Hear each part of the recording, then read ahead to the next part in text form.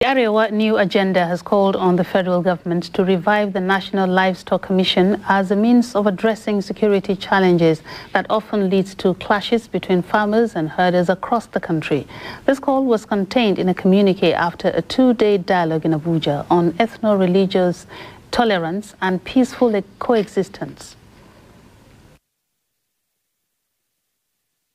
5. The National Orientation Agency, NOA, should be reoriented and be more proactive with messages of peace to Nigerians in primary and secondary schools regularly. 6.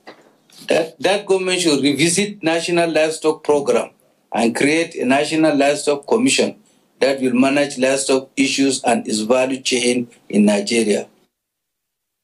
The Arewa New Agenda also proposed a National Day of Forgiveness and Reconciliation for the promotion of tolerance in the country. 3.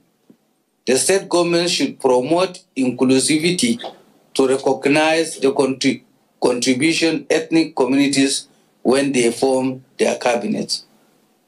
4. The dialogue encourages state governments to establish an interfaith commission in their respective states that will manage ethnic and religious matters. South People's Forum Igbo Delegate Assembly, the Yoruba community, were among the delegates at the two-day forum. The body